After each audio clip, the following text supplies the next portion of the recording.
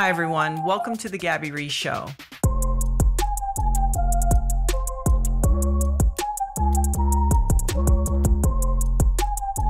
Okay, Elijah Allen Blitz. We are here with our bonus episode, and I'll quickly and hopefully not annoyingly remind people that this is just a very casual conversation that is pretty reflective of what we do at my kitchen counter. Pretty much. Our gathering spot, and you and I for how many years now? 7 years? No, more, because, I think I met Brody when she was 8. Oh, wait, I was strike so that, a long stricken time. From the record. Yeah. Almost 10 years. Yeah. Yeah, so a long time. Yeah. We've been wrestling around. You convincing me that these devices are tools, and me being skeptical, thinking that that's why it's an important conversation to have, because it's about bridging the gaps. And it's funny. I got interviewed yesterday by a college student. I say yes if people are kind of doing work that I feel connected to, big or small. I say yes. And conversely, I could be someone who has a huge show or podcast, and I say no because I'm like, I don't have anything to do with that, right? So it's this kid. He's a college student, and he's an athlete at his college. He said something about like, we're talking about listening. I said, when I do this podcast, it's very different with you and I. I talk over you.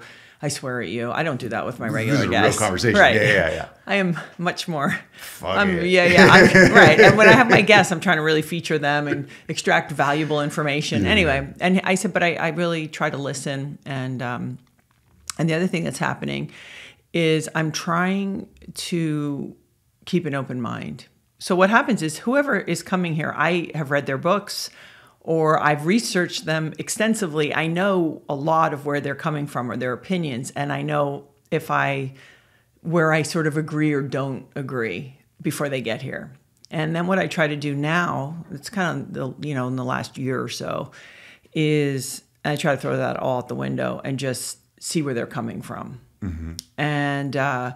And so I feel this way about the conversations I have with you, is rather than locking down all these opinions about how I feel about the phone or the computer or AI or all of it, I'm trying again and again to just really hear it. It's hard to do. Yeah. And my meaning maker, my brain, always working double time. Meaning maker, yeah. Is like, yes, no, black, white, good, bad. And it's like, no, man, it's nuance. Yeah. And transitions are super uncomfortable. And we are in a huge, I think not only a transition, and you hear Joe Rogan say it all the time, and I actually think it's true, which is we're sort of going from this one type of person. Mm-hmm. And we've already tried to go against our biology, right? By the medications that we take and the kind of our lifestyle, the way it's set up. We're flying in airplanes. We left our biology in certain ways, to really living near alongside with integrated with technology. Yeah. Oh, so when you said one kind of person, you mean like merging with technology or becoming a different yes. species? Yeah. And if you had said this to me 10 years ago, yeah. I would have been like, no. Yeah. But it's like, I work with this photographer, Philip Dixon, since 1988. And he said, and he's really a character, he's older than I am. And he said, Joe, the computers are leading the humans. And then he imitated us looking at our phones, walking across the street. And when he said that, I thought, oh, okay, there's an element to that. And now we do have the technology to do that. So that leads me right off the bat. That is... When he said that, I was like, ooh. That is, and how long ago did he say that?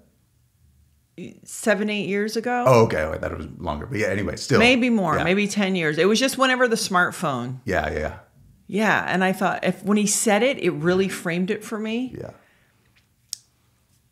Anyway, so it's like Terrence McKenna says that thing. He's like, no one's in charge.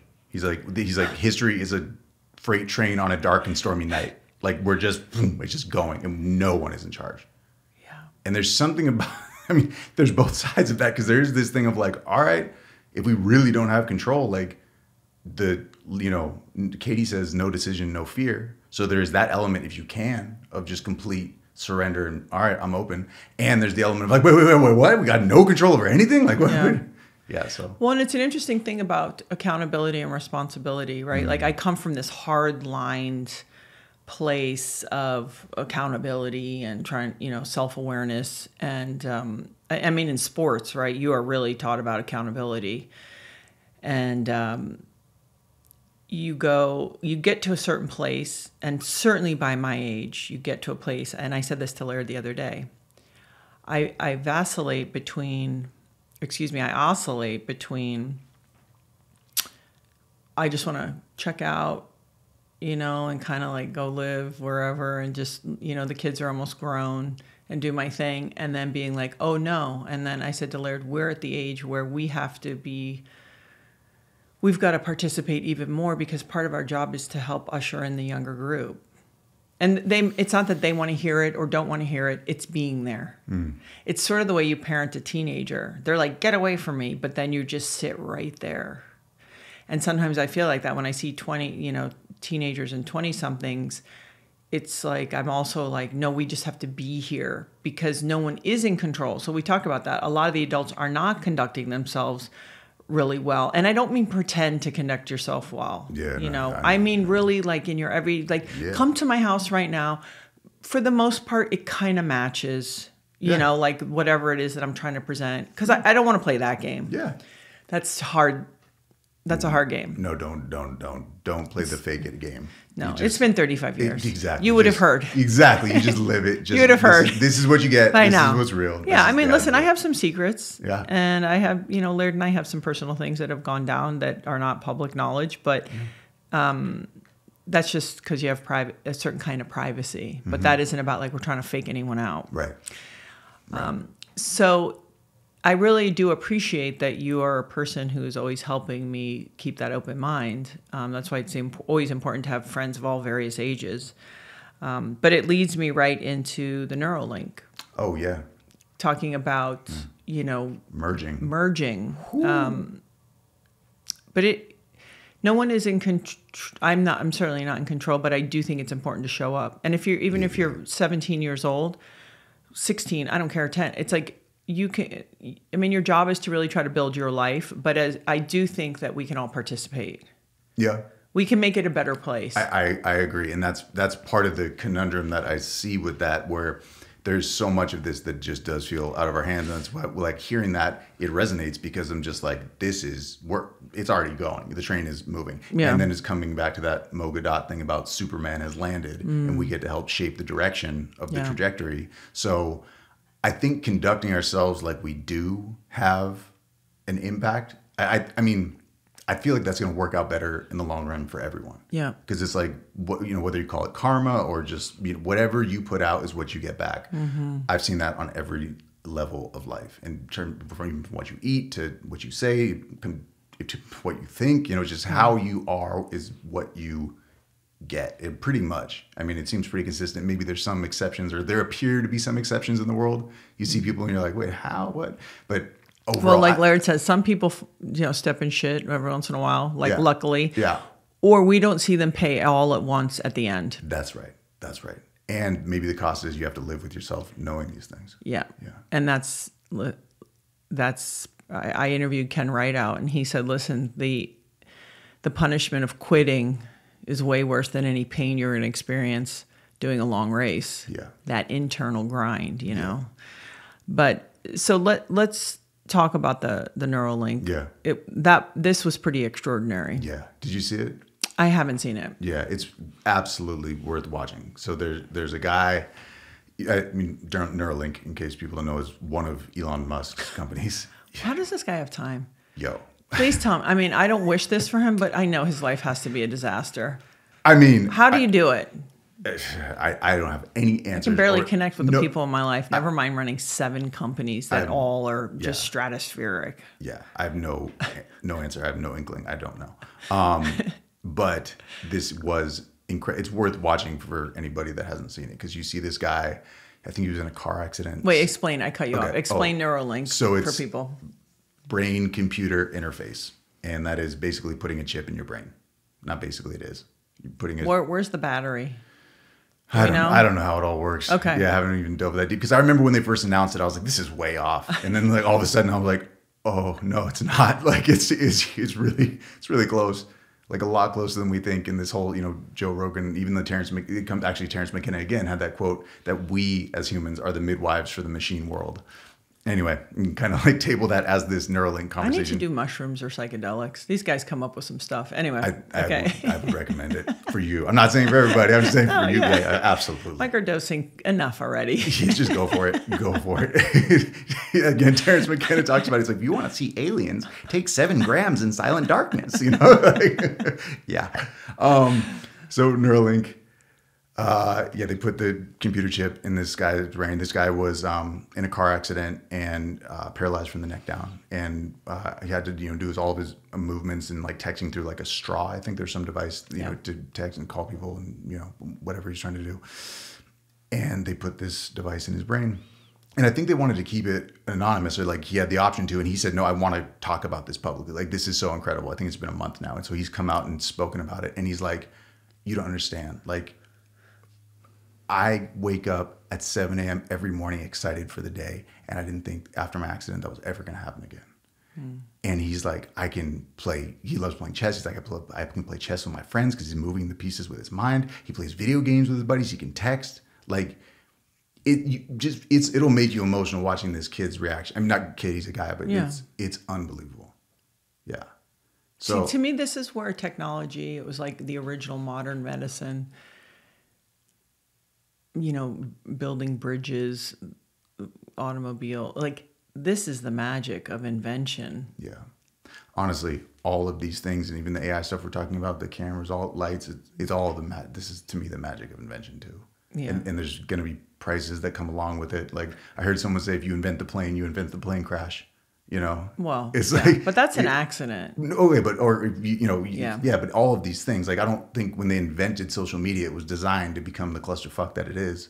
It was really to find cute girls, right? I don't know what maybe I guess with the Zuckerberg thing at Harvard. Yeah, I guess that was kind of the backstory. But whatever it was, on the surface, it was like said to connect the world or what. That was the mission statement, something like that. Yeah. Whatever. Anyway, I'm just saying that all of these, a lot of these things that we talk about, I think they are, at least have the potential to be that magic and that kind of a thing. I mean, it's where seeing that Neuralink thing, it's like where this is all going. If you just start to look at, this is a crazy number and it's going to kind of be not hard. It's very difficult. I can't comprehend it, but the processing power of compute processing power per second has increased 20 quadrillion fold in the last 80 years. Like you would just look at these charts and it's just off the map, cannot comprehend. So when we see this now with Neuralink, that's why my mind just goes, trains left the station, we're off the track. Like this is just because, okay, that's right now, that's today. And what's next? And it's just like, and we're in that exponential that you talk about. Exactly. Yeah. Exactly. I mean, 20 quadrillion in the last 80 years. Like, okay, so what's next? And it's just like, what happens when you double this and double this and double this? And oh my God. I mean, we're talking about full on telekinesis potentially very soon, where you're just like manipulating objects with your mind and having full conversations without. Wait. Where are you going with that? What do you mean? If you follow that, the idea that all of these things are doubling, yes. and actually the current reports are saying that, I think we talked about this last time, that the compute power of AI is actually 10xing every 6 months. There's been nothing like that in history, not even close. Like this is an incalculable speed that these things are progressing at. If this is the trajectory we're on, you have to take all guardrails off. Like we don't have an intuition for where this goes. You have we cannot. So, but this is a really neophyte question. My understanding, though, is you need room, space, power to generate all of this. Like for right now. That's what I'm thinking. Like so when we're saying think outside the box, think there is no box anymore. The box has been. But it's just not going to happen in open space and air. I don't know why, but why? Okay, I'm just saying, any limiting factors to try and comprehend what's happening, I think it's most helpful if you remove them. Anything that would say, you can't do this, there's not going to be, I think right now all bets are off. Like for us to comprehend what's happening and the speed of what's happening, what's coming, 6 months, a year, 2 years, we just have to completely, like, not like, just open your mind to anything is possible. And just, that's how I think we can start to see and I don't even think we're going to be able to, again, intuit it, because it's not going to be intuitive. Like this is a whole. You can't imagine. You get straight, like that's the quote, stranger than we can imagine. Yeah. You know, there's probably a few guys or girls out there that are like, oh, I have some ideas. I think there's definitely people. They with all ideas. seem to be people building rockets too, but I guess. But I'm saying even those people with ideas, I don't think they know, and that's what I'm saying. That's the, runaway freight train on a dark and stormy night. It's like, I don't think that there really is the human capability to understand this right now. We might have models and projections, but I think they're either already broken or going to break very, very soon.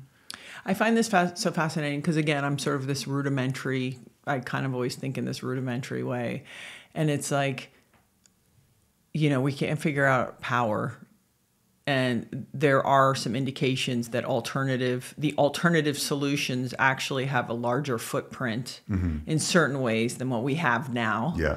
And we've talked about this. China doesn't adhere to the same rules we adhere, so we are shutting our coal plants down, but they're built 300 more or whatever it is. And so I just always love these kind of juxtapositions that we sort of are so fantastical and out in outer space and, AI, and we're going to levitate things, but we're going to have rolling, power outages or, maybe that is a definite possibility. And I think it's similar. We've talked about it, that when the, early 1900s and like they were just panicked in New York, that the streets were filling up with horse shit. Yeah. And they're like, oh my God, what are we going to do? Like in the next year or so, it's just like, we are going to be overrun. There's nowhere to walk. The streets are just piles of feet high with horse poop everywhere. And they could not have imagined the invention of the car. Yeah. It was just outside the realm of possibilities. And that's where I think we need to be thinking, is outside the realm of possibilities, because that's where we're at.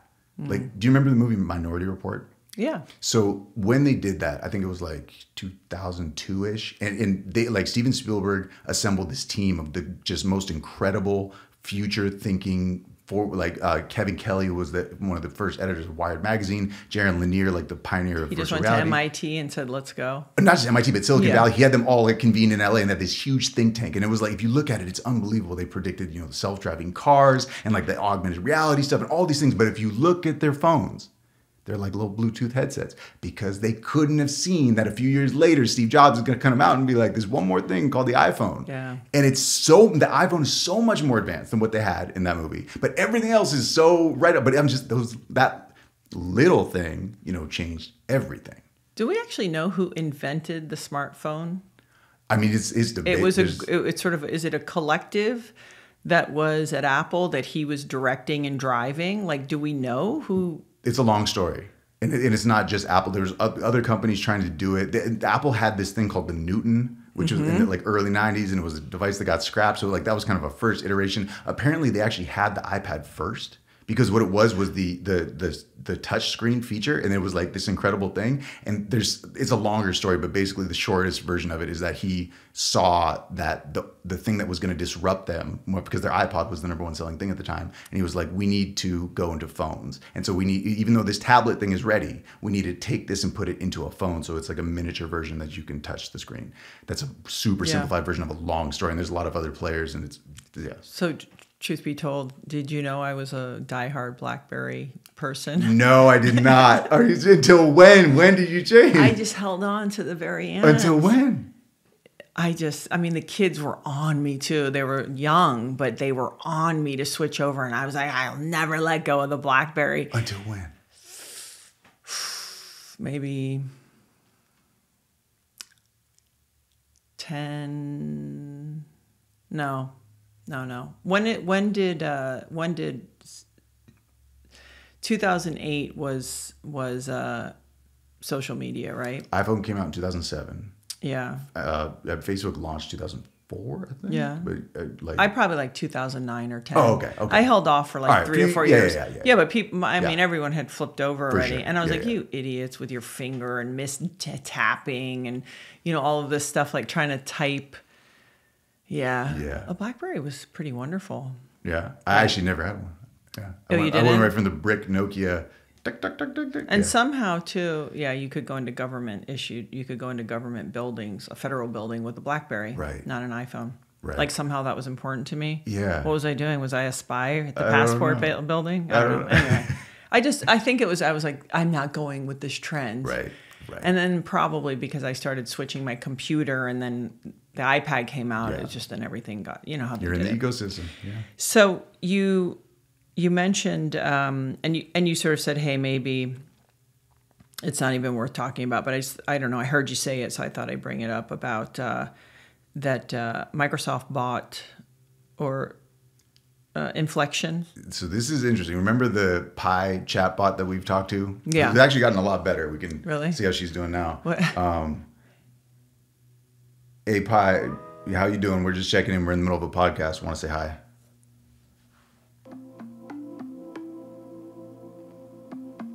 I'm doing great. Thanks for checking in.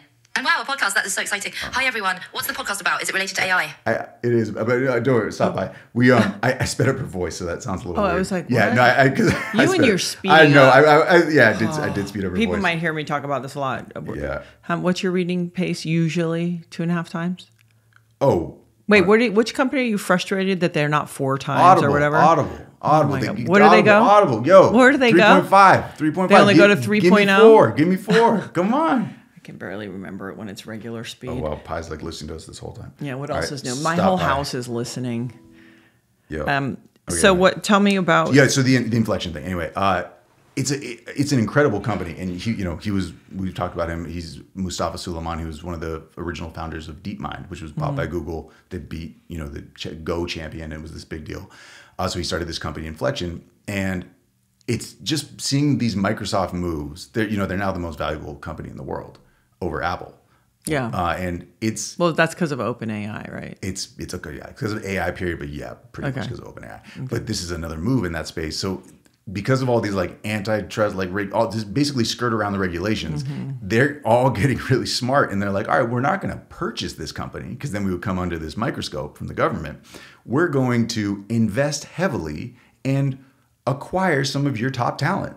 So that's the move that they're playing. Now, when you say top talent, that also means IP or other.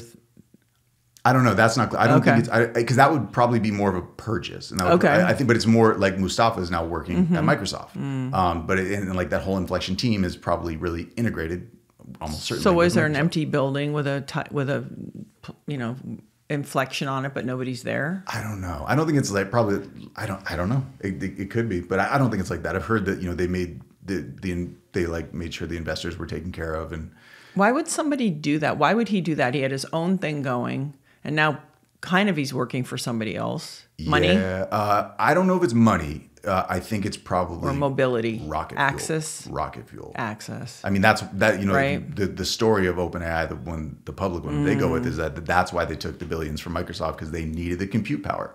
Right. Yeah, I mean, it's Sam Altman. He was on. He still Lex. hasn't made money yet. I cannot believe that to be true. No, because he was actually one of the early investors in Reddit, and Reddit just went public. So I think he just made a lot of money. Really? Yeah. What's the value of Reddit? Oh, yeah, look, it's billions. No. Oh, what is the value? Yeah, it just seems like a big, like a gossipy bitch fest place. I mean, an anonymous internet forum where also the real value for the actual investors is because the data. So you have all of this data that you can, train your models on now. So whoever like purchases and makes those deals with Reddit gets a lot of human data. Actually, this is crazy. I was reminded about this. I spoke at the NVIDIA conference, and so someone up there, I can't say who, but this was probably almost like 4 years ago.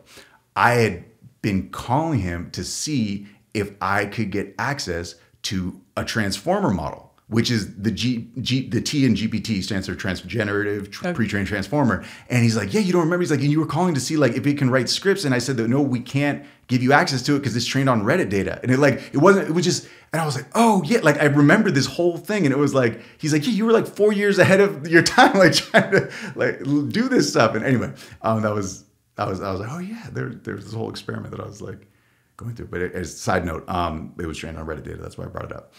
I feel like we didn't finish train of thought. What were we saying? Sam Altman. Yeah. So then we were talking about this. Oh wait, got the rocket fuel Mustafa. Yeah. It's not that they gutted the company, but they sort of took their top level talent, Microsoft. Yeah, that's what it appears. So they're probably just becoming even more of a behemoth. Yeah, absolutely. And I would guess that it's, you know, like, again, that's why I brought up the Sam thing, because it's the rocket fuel, the ability to have compute, you know, it's like in just these GPUs and CPUs and all, it's like, this is what seems to be needed. Like I was saying, Sam, I think said on Lex's podcast that he thinks compute power is going to be the currency of the future or something like that. Really? Yeah. Your time and computing power? Yeah. I mean, that's the, you know, Naval quote about time. It's like, you don't use time to, like, you don't use your time to make money. You make money to use your time. Yeah. And that's what's so interesting for me. I see all this. I know you're optimistic that then it'll free you up to do other things. Ooh. But wait, doesn't it already? We have some examples. No, because now, I mean, I could bring my phone over here, and now people have 6 ways to get a hold of me. So now instead of having to respond once, like through the telephone, I have to respond 6 ways. And you're going to talk to me about having an AI assistant who consolidates everything and answers everything.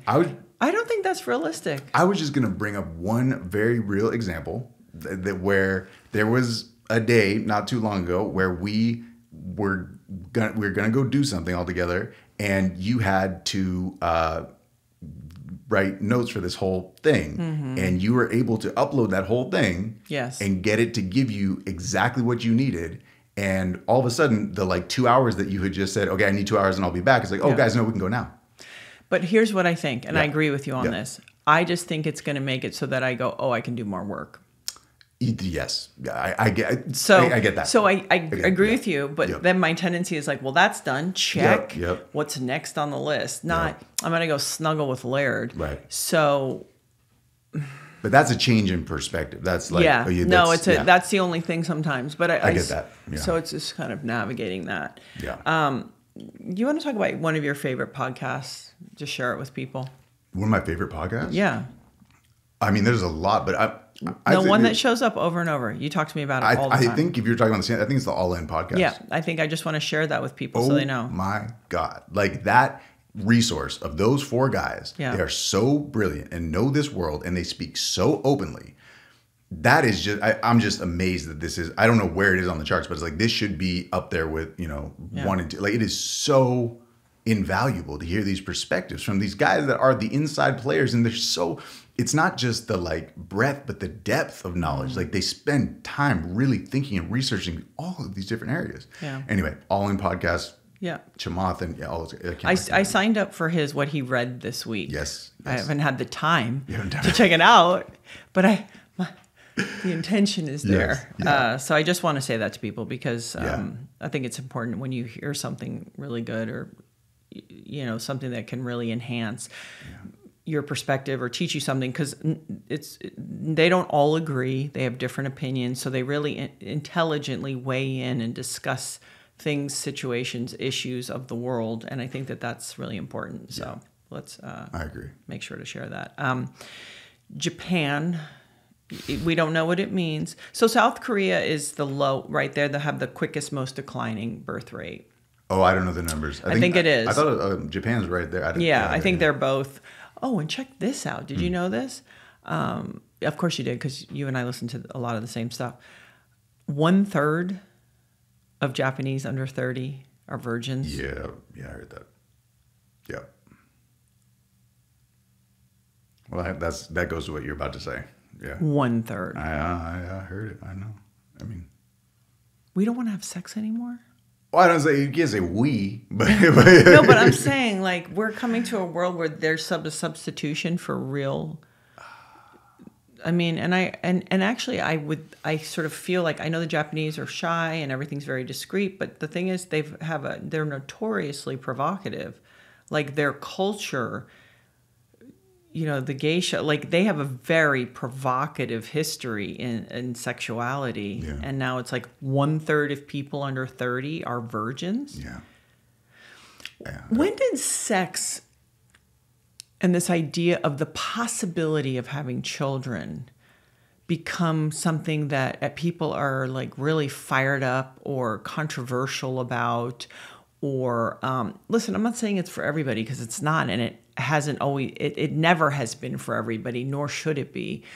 But they've even made sort of this idea of like having a baby or get a baby as like this like loud, combative idea. I watched these women. I watched like a woman. It's a negative thing? Yes. I watched a woman the other day talking about, you know, make it worth my while if I'm going to use my uterus to have a baby. And I was like, when did we get so far? What does that mean, make it worth my while?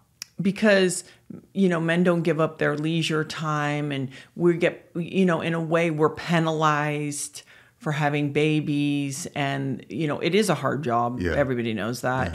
Yeah. They don't hand you a paycheck when you do it, but they barely say good job. But it's sort of been morphed.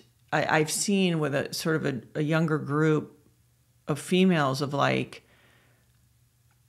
it's been so removed from something that you would consider as like a biological, like this idea of mother is been sort of depicted as weakened versus like it's Mother Earth, you know, cherish the mother, you know, like empowerment. Yeah. So it's so interesting for me. And I know it's probably a small sliver, but it's become sort of a thing like, I think I'm going to go backpacking and enjoy my life.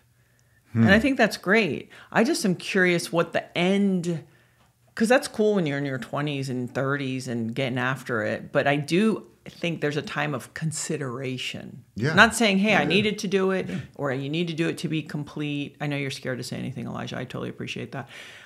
But it is a fascinating. I'm being respectful because I can't comment on the female perspective. Like but it's not that. It's a society. We're all in this together. But you're specifically talking everybody about, has a mother. Yeah. But you're specifically referring to these women's perspective that I don't know.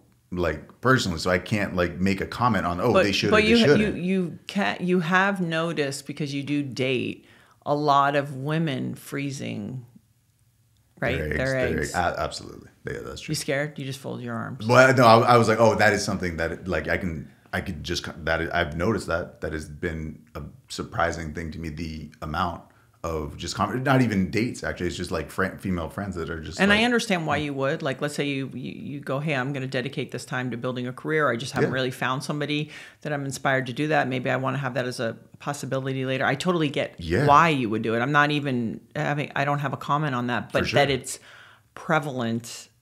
Like it seems more and more women are doing that. Yeah. I think it's for the reasons that you said, because it's like, you know,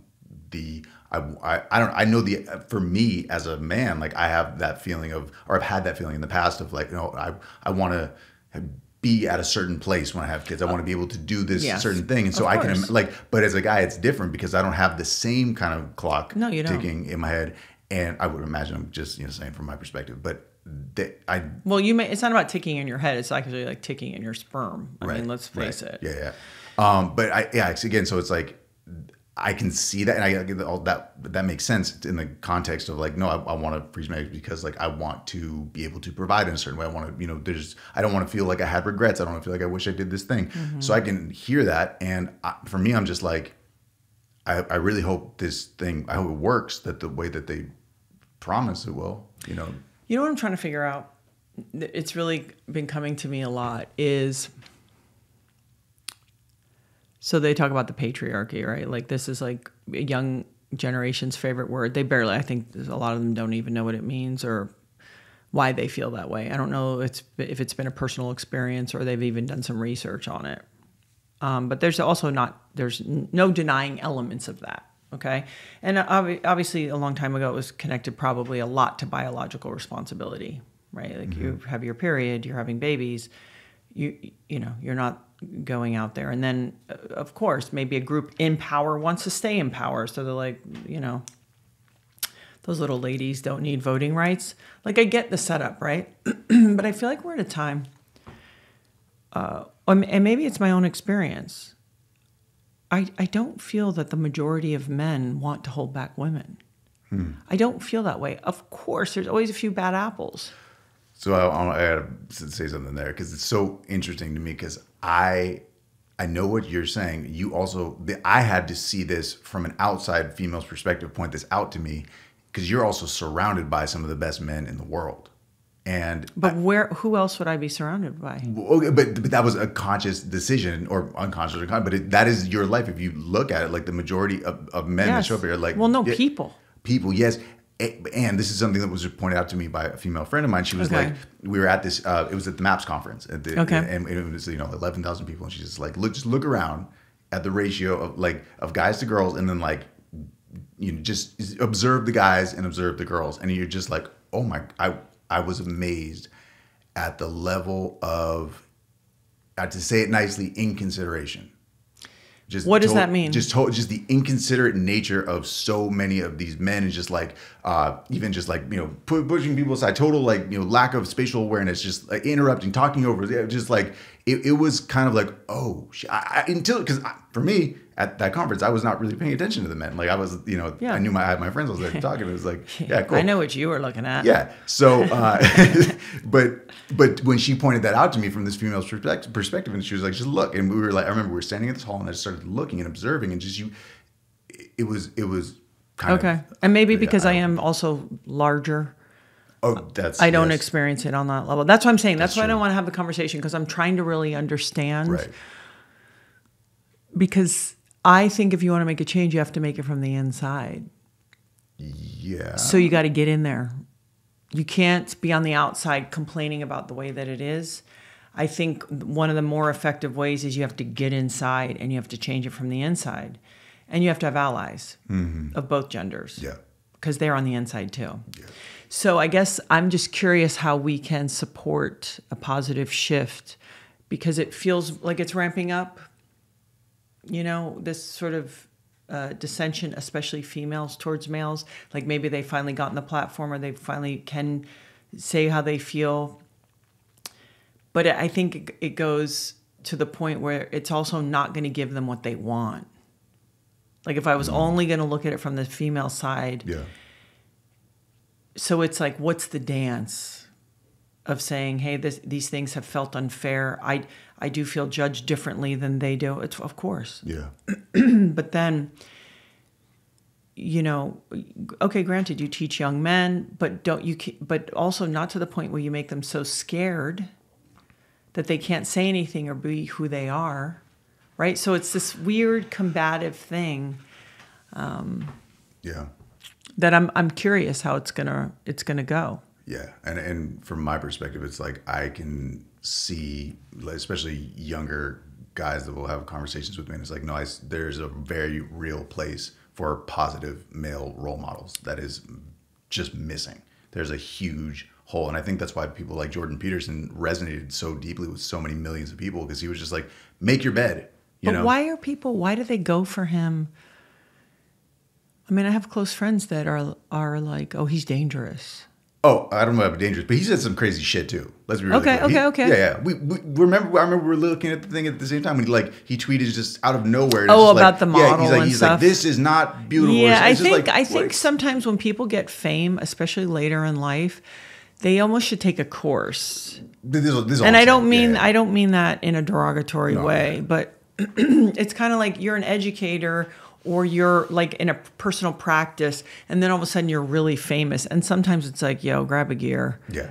That felt like a reaction. That's all I'm saying. Too much attention. Says some crazy shit. And so I think that people can hear that and get misconstrued, and then he can be on the Daily Wire, so he's a conservative, or, they start to just lump him into the thing if you haven't taken the time to read the books or whatever it is. So it's like, again, nobody's perfect. Do your best, make your bed. Yeah. What's your batting average? It's like for that still, I listen to all of these people that were, all conversations. It's like, how much am I really taking in, and like, where is this information coming from? Is this someone that I want to emulate on the level that they're speaking to me from? Is this specific thing that they're telling me about? So hard because we're so flawed. Oh, but we all are. That's what I'm saying. Like, people were just so wildly flawed. Yeah. So, I mean, I guess it's like pulling bits and pieces. Yeah. That's what I'm saying. Like, don't shoot the messenger. And what's your batting average? Right. Yeah. It's funny. I wouldn't have thought this because I do think of myself as highly independent, and I always have, and, strong enough, whatever. I like the idea that if I'm somewhere and I'm with a male friend or laird or somebody, if they feel like they would like to protect me or make sure I'm okay. Yeah. I'm good with that. Yeah. I like that. Yeah. I like that laird's outside right now as we speak, chainsawing my yard into order. Yeah. Thanks. Yeah. So I guess my hope is that we can heal, everyone can be better, and we can heal these bridges, because they talk about the divine femininity, but there is the divine masculine. And like anything in its true essence, it's pretty spectacular. Yeah. And of course, you're always going to have a couple knuckleheads that come in and abuse it or get taken over by their, hormones, their testosterone and whatever. Yeah. But I don't want to say it's almost like to ignore those guys, those people, but it's the same when I see a woman that I know she's just trying to get pregnant to have someone pay her bills. Interesting analogy. It's a real thing. It's a real thing. So I just ignore it. She's not a representation to me of women. Right. It's like, oh, it's that kind of person. Right. It's the same with some dude that's doing whatever. It's like, okay, just keep looking for the good stuff and try to be the good stuff. Yeah. But anyway, it's been, I feel like it's really been on my mind. Really interesting. Yeah. Because as much as I'm an advocate for females, I'm an advocate for men, because I feel like the more both are doing better, then it's all better. I agree. Humans, yeah. Oh, we'll figure out the dance. Yeah.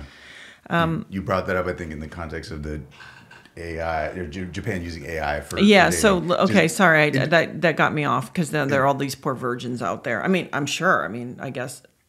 Really, 1/3 under 30. Okay, that's what the numbers say. I've not been to Japan in a long time, so I can't verify that. But the AI thing was just that. It was just a report that they were using AI to match people using compatibility metrics and like tracking the whole population and trying to just like get people to have babies because the birth rates are declining so fast. So, hey, this guy 4 miles away is really, I mean, how are they doing that? Again, like I didn't look into that deeply. I was like, this is just like a headline. It was just like, but they are using it to, see Isn't compatibility. It called, like Bumble or Raya? I mean, what's it called? I think it's much more elaborate. Yeah, I think because it's not just like like those are the apps, and that's more like you're having to do something. Mm-hmm. This is more like an experience that's like I don't know if it's the government or who's running it, but they're going in and being like, hey, you two should meet. It's like, so it's like AI matchmaking, fixed marriages. So we're taking modern and ancient arranged marriage by AI.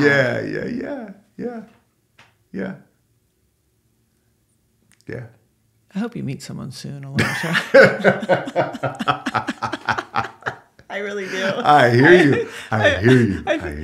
Yeah. Oh, I hear you. I'm just like, yeah, okay, that's up to the universe. Yeah. I hear you, Gabby. Ooh. I hear you. I know. Yeah. Do you like my purse? I mean, come on. Yeah. Listen, people, this is why I'm pushing every day training and taking care of yourself. Yeah. I think it takes up some of the bandwidth that really does help you deal with everything else and makes things just a lot more clear. For sure. Yeah. It's complicated, and in some ways, it's not that complicated. It's like, let's move a bit, let's work some, let's love each other, let's have a meal, once in a while go do something fun. Like, it's not that complicated, and try to keep learning. Like, we've made it so complicated. I don't know. Yeah. I don't know either. Because I mean, is there anything better, like enjoying a meal with people you have fun with and enjoy their company, and then like catching a sunset? Like at the end of the day, like what do we got? Yeah. You know? Yeah. No, I mean, yes. I think I was just like pausing with the, it's so, we say it's so easy. I don't know how easy it is for so many people. And I get that like on a fundamental level, it should be so easy, but the structures that are in place, at least in this country, like it doesn't seem so easy. Right. I guess that's why maybe sometimes getting that perspective, Yeah. that's why I say that the fitness gives me the distance to get the perspective, so that when you enter, you're entering with a purpose. You're not inside the city streets, not seeing everything from above, but you're going, I need to go there. Okay, don't waste time. I need to go there. Okay, I need to go there. Yeah. Because listen, I didn't say it wasn't hard work. Right. No, I understand hard work. For sure. But how do we keep simplifying Yeah. I agree with that completely. in it? Yeah. Oh, Yeah. I don't know. I don't know either, but I think that's the objective, and especially with all these things exploding all around us, it's like coming back to those, and who are you, and what can you take care of inside of you, mentally, emotionally, physically? Like, what are the things that you can, if we are on a runaway freight train on a dark and stormy night, Yeah. if you're a passenger on that train, like, all right, like, are you comfortable in your seat? Like, are you hydrated? Are you eating good? How are you feeling? How are you doing? And then next step out, how are you then interacting? Who are you interacting with? These are the things that, it's like, I don't know, you say, oh, these are the things we can control. I don't know. But these are the things that we at least seem to have an influence on. Okay. Yeah. I sent you a picture of that AI model, the girl. Oh, yeah. But like, I know, yeah. but it is pretty crazy. Yeah, but I feel like I've shown you things. I can show you things that are crazier. Yeah. I know, it's just crazy. Like the reflections, the pores, the freckles. Oh, yeah. No. I mean, we're talking about, for anyone, we're talking about AI imagery, like a photorealistic humans that you cannot tell the difference. Yeah, so I'm going to actually start working in that, because I don't know if I might have mentioned this a few times. Laird is really, he doesn't have any social media on his phone. And when I have to tell him that we have to shoot something for social media, it puts a strain on it. It's like, That's not his thing. No. I remember there was some podcast you guys were on, and they were like, Laird, where can we find you? And he's like, you can find me in the Pacific Ocean. Yeah. And so, for example, we have this relationship with Land Rover. I'm going to get him, coming and going, but man, I'm going to AI it. Love it. Yeah. Love it. Why not? Yeah, for sure. You talking to me about it's a tool. Yeah, let's Well, go. Here we go. That's what I'm saying. This is what at the NVIDIA conference, that was the whole thing I was talking about. It was just like, Did you let's hear go. anything else about anything that you can talk about at the NVIDIA conference that was interesting to you? I mean, just being there was ridiculous. I mean, this is a computer graphics, like a computer chip making company. Yeah. And they packed the San Jose arena. There was 17,000 people in there for the CEO's keynote, like a rock concert. But why are they there? What? I think for a lot of different reasons. I think that a lot of people intuitively feel, or It's not just a stock price deal? Some might be because of the stock price. Okay. It could have made a lot of millionaires, but I think it's not just that. I think that it's people feel this is the thing. Like, this is it, and it referring to anything that you want, whether that's healthcare, entertainment, you just name it. This is the thing. I've said it before, and I'll say it again, that this is not a bubble. This is an underlying meta technology that informs all other technologies. So 17,000 people packed an arena to see a chip maker. Yes. Like, that was surprising to see. Like, even if you see the footage of it, you're like, what? There's not an Apple conference that's like, for a chip making company? Yeah. Because these are the guys making the chips that are powering this revolution that, that makes the Industrial Revolution look like a joke. What's the security on that? What do you mean? Well, where do they produce this stuff? Oh, the chips? Yeah. I mean, I think the majority is Taiwan. Okay, so they develop it in Northern Cal? Yeah, no, they have in their labs they there. have facilities up. But I mean, all that, like, it must be amazing how secure. See, maybe they should do a TV show or a movie on the technology espionage. Oh, yeah, that's happened. A Chinese spy just got caught coming out of Google. Like, there was some person worked at Google that ended up just being caught as a Chinese spy that was sending information back to the CCP. Really? Yeah. But I mean, this is a scary thought, but I've heard it like discussed by rational people that they're like, if China really does think that U.S. is going to develop AGI before them, which it looks like we are, they're like, it would be in their best interest to nuke the Silicon Valley, is what they said. Yeah. I mean, and it was just like, I mean, obviously it's like, No, that's not going to happen. It's crazy, but it's like, that's the kind of thinking, because the power of this. Right, because that's what the next war is going to be. It's going to be an information war. To my understanding, and the understanding of a lot of people that understand this stuff very well, that have told me, it's like, whoever gets this wins the game. Right. Sure. Well, let's see. Okay. And again, to say that to you, it's like you have to define what winning means. Exactly. Yeah. And within that, then, what does that mean for every individual? Yeah. And I guess I think of myself, but then I think broader, and I open up more because of my girls. Yeah, absolutely. And their generation and their life. Totally. Okay. So in wrapping this up this week. Yeah. Are you feeling hopeful?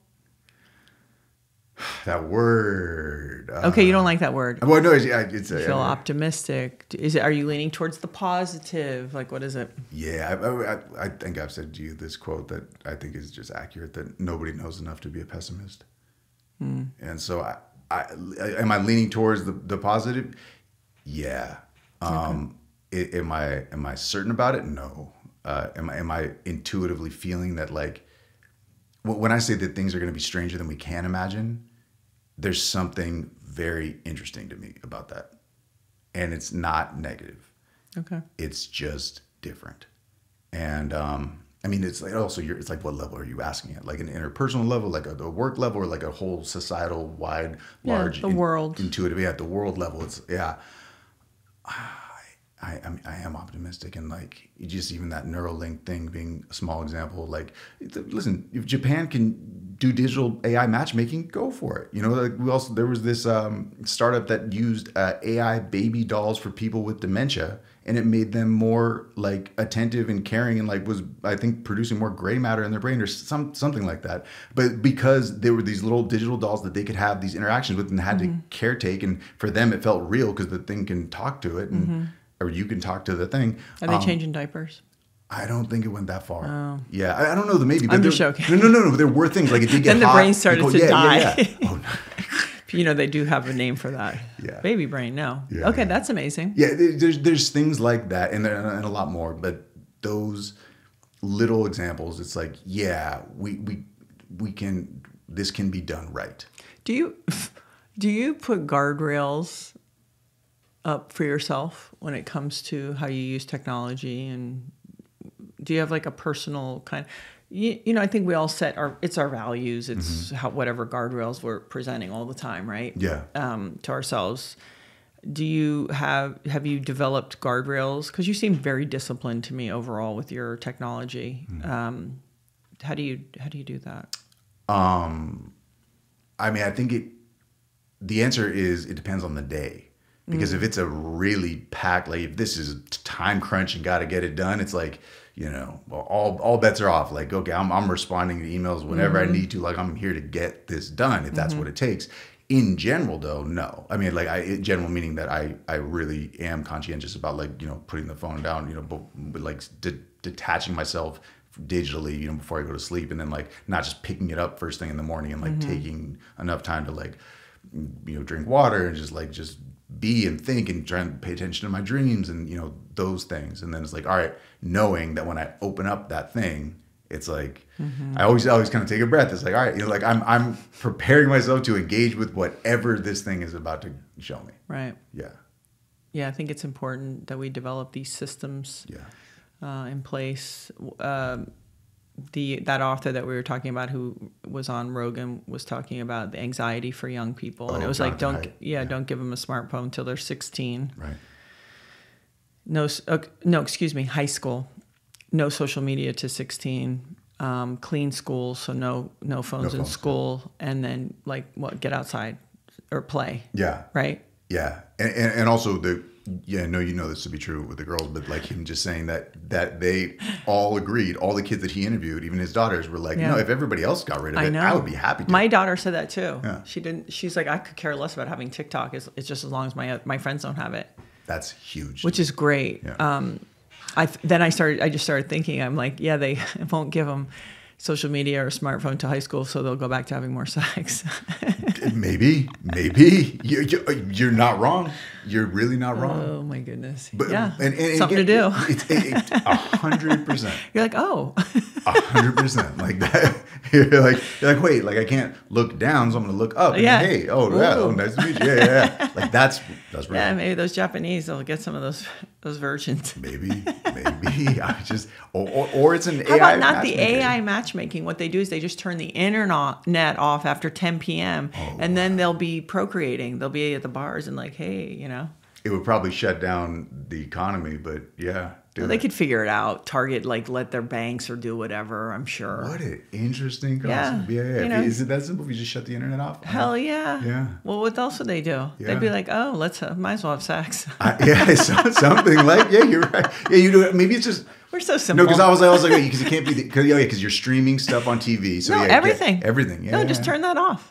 You would be definitely, it's like a hurricane. You know how many babies are born 10 months right after? Right. By the way, everyone, it's 9 months to make us less scared, but it's really closer to 10, just so we're clear. I didn't know that. Yeah.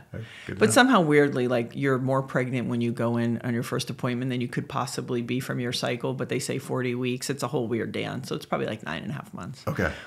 But let me tell you, after a hurricane, Yeah. lots of babies. Wow. What should we do? No power. Well, There's okay. You're not there we wrong. Go. There's All something right. to it. Vote for me. I'm ready. You don't want that job. Oh my gosh. All right. Any other invitation? No, I don't. Definitely kill the messenger. I'd be out in about 4 minutes. They'd be like, let me tell you about what Gabby's done. Oh my God. Any other invitations you want to make to people? Something to read, something to watch, something to think about before we head off. One interesting thing, and this kind of isn't, it's just a reframing of a sentence, is I heard someone say, they're like, you're going to compete with AI, for your job. Mm-hmm.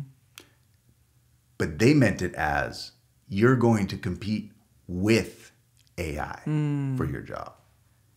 And that emphasis on the syllable, it makes so a what huge you're difference. saying is don't be afraid, dibble, put your toe in the water. Pay attention. Yeah. Okay. Yeah. All right. Well, until next time, Elijah Allen Blitz, and I'll definitely see you at my counter soon. And for those of you listening, thanks for spending time with us. And this idea of all hands on deck. Yeah. Let's all just keep doing our best because it's always critical, and it's really critical right now. And I think that's all we got.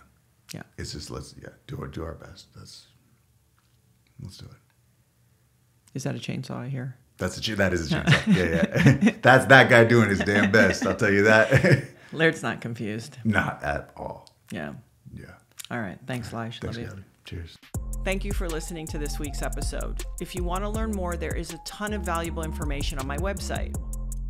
All you have to do is go to GabrielleReece.com or head to the episode show notes to find a full breakdown with helpful links to studies, research, books, podcasts, and so much more.